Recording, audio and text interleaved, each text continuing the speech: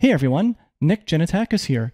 In this video, let's talk about keeping track of your time and invoicing as a freelance or contract developer. Setting up invoices is pretty much the most annoying process ever, and I try to limit it to once per month for each client that I'm working for. Now, I've been a freelance developer for about 20 years, but I actually only automated this a few months ago. So throughout the years, what I've typically done is I just had a markdown file, and I can show you one of these files now. So I've tried to anonymize some of this data because obviously I can't show company names and things like that. So I used two very popular names from very good movies, Cyberdyne and Terminator 2, and Prestige Worldwide from Step Brothers, one of the funniest comedies ever.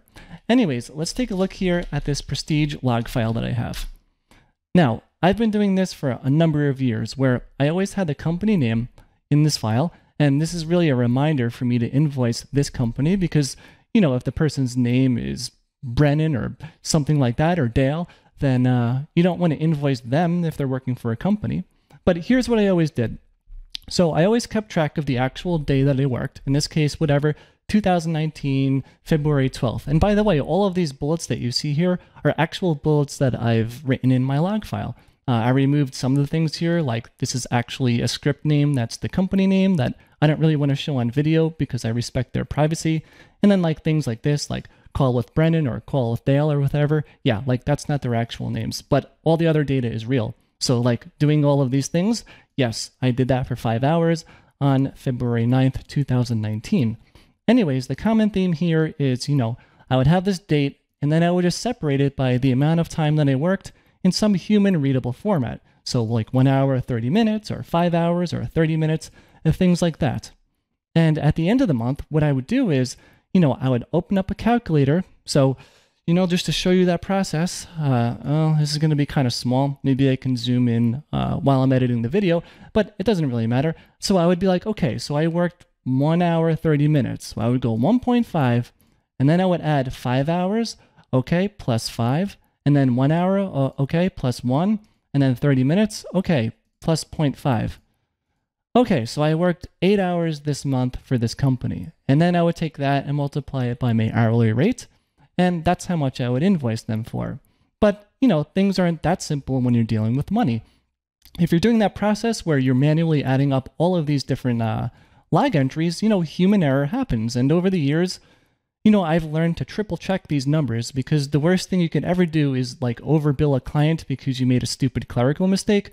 Or, you know, if you're dealing with a decent amount of money here, I don't know how much you charge, right? 75 an hour, 150 an hour, 300 an hour.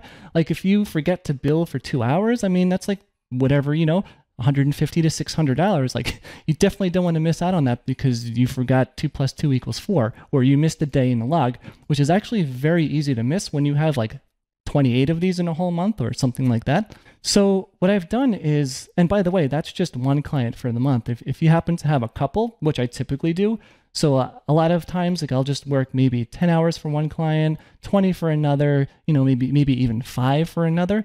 So I'd have to do this multiple times for each client every single month. And, you know, this takes about 15, 20 minutes to do, and it's ridiculously tedious and ridiculously error prone. So as of a couple months ago, what I did is I open sourced a script that will go through a log file like this and just calculate all the results for you automatically, so there's zero human error. So let me show you an example of that. Right now, just so you know, for this script to work, your log files do need to be pretty much formatted like this, where like the company name is not that important. I mean, we're not using that data right now. The only thing that really matters in this whole entire file are these dated lines. Like the bullet points don't matter. And even like notes, when it comes to this, like notes are optional and they have no bearing on anything, right? They're just meant for you to put like whatever you want about the project.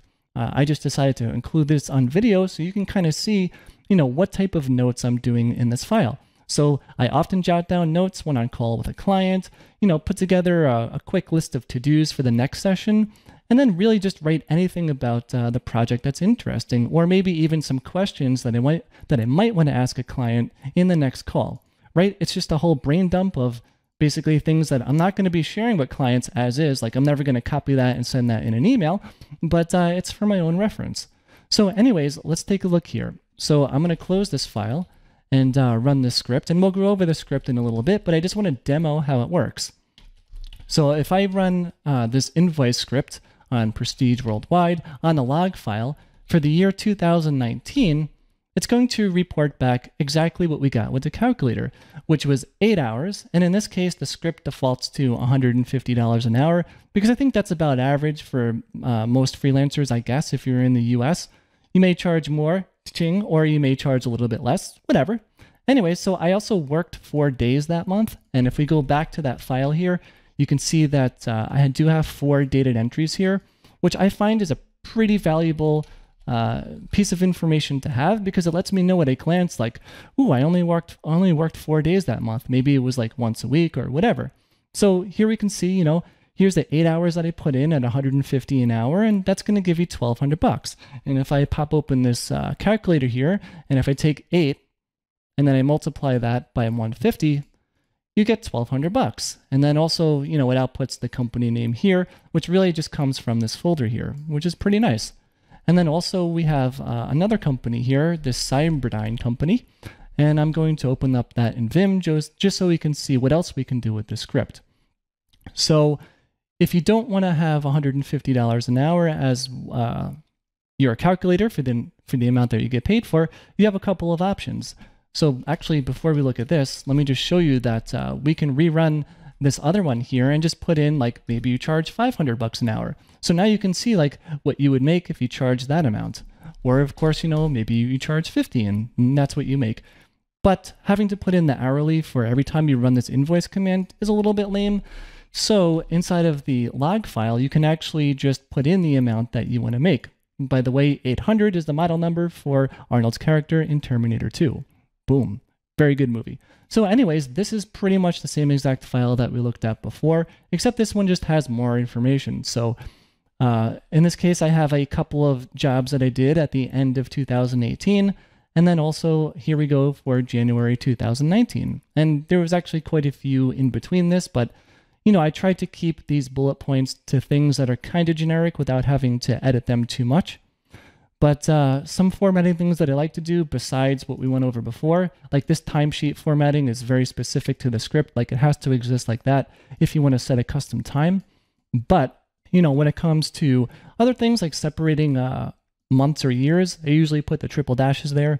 That's not really important at all. I mean, you don't need to have them there. It's just nice when you scan the file to just be able to break things up by month or year just by looking for those triple dashes or even just searching for them in your editor. So you can jump between months pretty easily. So let me go and run this now, and we'll take a look at the output for the one for Cyberdyne. Same thing as before, we'll just output the log file for 2019, but we can also do it for 2018.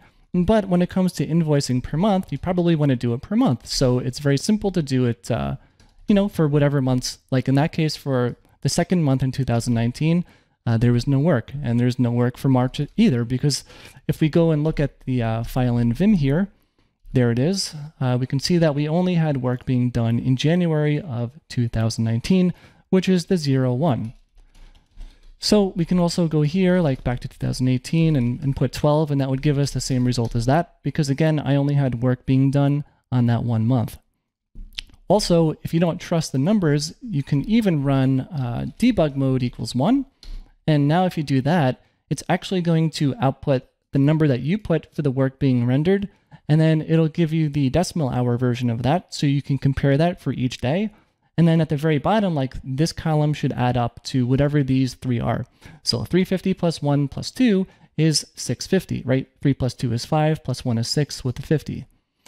So if you're not really sure if your hours line up and you want to kind of just calculate it manually, you can do that as well.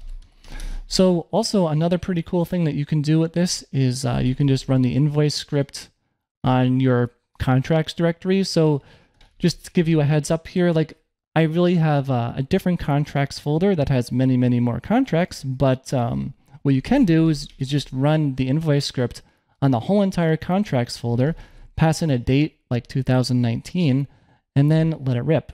And it'll actually go and calculate the invoice amounts for every single contract that you have, as long as each of these contract folders has a log.markdown file in it, which they do. So Cyberdyne has its own log file, and Prestige Worldwide has its own log file. And now when it comes to the beginning of the month, because what I do is, well, let's say when May 1st, 2019 comes along, I am going to run this type of command for April. In this case, we're not going to get any output, but then I'll be able to see like, okay, Cyberdyne, I have to invoice them for $450, Prestige Worldwide, okay, $1,200. And then from there is the other half of the story, right? It's like you take these numbers, you put them into your, maybe if you're using GNU Cache or something like that, or, well, when it comes to actually making the invoice itself, what I do is I have a template on Google Docs that I just copy paste around, and it takes like, I don't know, 15 seconds or whatever for me to take this information, take the bullet points that were in this file here, and put them into an invoice. So like, I would consider these to be low-level details. Like I don't put that information into the invoice, but I would sum this up to be, you know, like a one-liner or a two-liner or something like that based on what was accomplished. And then from there, you know, I just export that as a PDF and ship it to the client and then get paid. Now, what I would like to do with this invoice script is eventually, maybe down the line, I'd like to add like a generate flag where it'll just generate a PDF for you.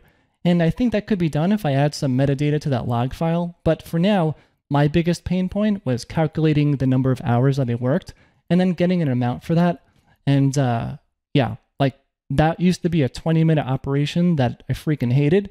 And now it's literally running this one command once a month and I get all the numbers and it's pretty cool. So if you do want to play around with this invoice script, I mean, I just open sourced it today a couple of hours ago.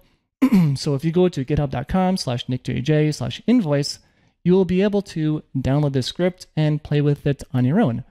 I don't want to bore you with all the documentation. By the way, documentation is super important. So this video is not really like a full-blown going over this whole documentation, like here's how to install it. Like I kind of just wanted to showcase what you can do with this script, because installing it and examples and other things, it's all in this README file. Like it's super simple to install. You just copy this command, put it on your path, and then you run it. Like it's installed. Here's some examples, like explaining, okay, like that's the parameter for the log file, and you put in the date if you want, or an optional amount. And there's the debug mode, and then kind of, you know, this is almost like a blog post as documentation, but yeah, like here's some best practices based on 20 years of doing freelance work. Like I like to put the newest entries on top because it's just easier to find them when you actually need them. And then, yeah, like time tracking with those freaking date pickers that go down to the second. Like no one's time tracking like that in the real world. Like maybe if you're in the super enterprise with red tape, sure. But when it comes to doing freelance work as a solo developer, like 5 or 15-minute intervals is totally fine, because that stuff, you know, it evens out over time. So like if I have a call with John, let's say, for an hour and we run 5 minutes over, I'm not going to bill him more than an hour. Like the 5 minutes, it's on the house. And then if I'm working for John later on, maybe I finish work 5 minutes early, like 2 months down the line, and then it just evens out. Like that's just how it works in the real world. And then, yeah, like when it comes to user errors, like you as in the user, and you're creating that time tracking format, like when it comes to putting in the dates and the hours, you want the script to work if you accidentally forgot a space here, or maybe you put 2 spaces there, or maybe you decided to put 90M instead of 1H 30 minutes. Like you want all of that stuff to work. So the script, it goes over all of that, and it tries to make your life as easy as possible. And it's not just going to forget to calculate things because you forgot a space. And yeah, like anything with money, triple check it manually until you're super confident. And on that note, testing wise, like there's a whole bunch of automated tests for this script. And I actually did run this over an entire year's worth of invoices, which was over 50 invoices, I think it was. And like I did this months ago. In every single case, the script calculated the exact amount to the cent.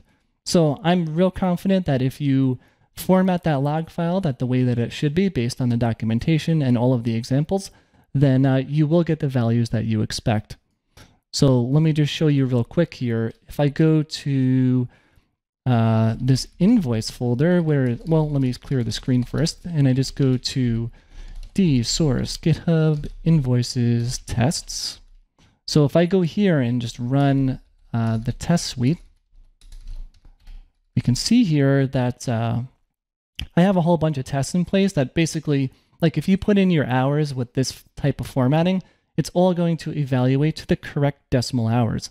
So, if you put 2 hours, 30 minutes, or you put the leading 0 there, you get the same amount with or without the spaces. And you can even, put in some crazy stuff like :30 gives you 0.50, which is half an hour. And we can actually take a look here at some of these files here. So let's take a look here at the tests file. Let's edit it anyway. Yeah, I mean, you don't really need to look at the test script, but if you want to see like example usages, they're all here. It gets all the expected values that you would expect. And then for the script itself, I don't think we should really go over this line by line, but it's pretty freaking well commented, especially things like this awk script, which is a 2-liner. But it's one of those things that literally took me an hour to create, and I Googled for like 8,000 different things. And if these comments weren't here, I'd pretty much forget that within about 5 seconds or so. But this is the thing that's responsible for taking something like, 2H30M, and it converts it to, what would that be? Whatever, 2.5 hours. Yeah, I mean, there's also a help menu if you just run the invoice script without any arguments, and I can show you that here. Well, let me just open up a new window. You can just run invoice, and you kind of get some examples that you can copy paste to some extent. So like I put the invoice script in my .local.bin folder, so it's on my system path. Instead of user local bin, it's up to you on where you want to put the script. Just you want to make sure that you can run it from anywhere, which is pretty helpful because then you can just go to your contracts directory and run it. So let's see, what else can we take a look here? In the script, yeah, I mean, it's just all bash, and it's actually not that long. So if you look here, it's just under 150 lines of code. And I kind of just wanted to make the video to showcase how it works, because especially when it comes to something like this, where, you're going to have to, like the bulk of your time would be setting up those log files to be formatted how they need to be. It just so happens I had those log files formatted like that for like the last 6 or 7 years. So when I wrote this script, it was really just taking all those values and then just making sure that things lined up. But if you're looking for ways to really save time as a freelancer, I think automating this is a pretty big deal in a good way.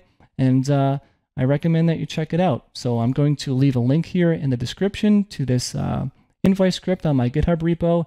And let me know how it goes in the comments if you try it out. Maybe if there's a bug, you can report it. But I think for currently right now, I don't think there's any bugs with the calculations. But as mentioned before, I'd love to generate a PDF from this to automate the whole process end to end.